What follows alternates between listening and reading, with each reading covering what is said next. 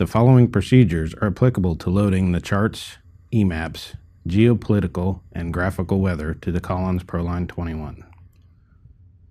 Power on the aircraft and avionics and allow the system to stabilize. Insert a flash drive into the top USB port of the DBU and wait until the status light goes green. From the MCDU index page, select MCDU menu. Then select DBU, select Available LRU, select Update List. Updating list will show along with the rotating asterisk. When the refresh is completed, a list of available LRUs will show. Select FSU L28 or FSU R28 if loading to the right FSU on aircraft equipped with dual file server units. Once the LRU line select key is pressed, finding loadable files will be displayed with a rotating asterisk.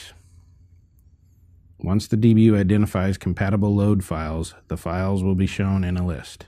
Select the applicable chart or graphical weather or emaps database to be loaded. The data load process will start with a data load progress page being displayed. When the load begins, a load in progress with a rotating asterisk and a percentage complete will display.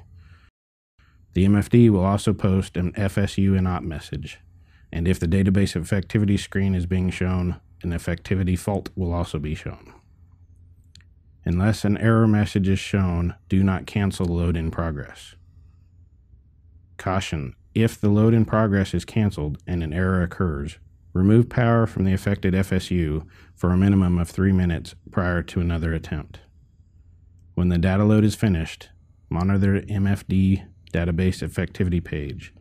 Do not remove avionics or airframe power until the data on the effectivity page rebuilds with the newly installed data. This can take several minutes. For dual-equipped FSUs, repeat the previous steps to load the databases to the FSU2.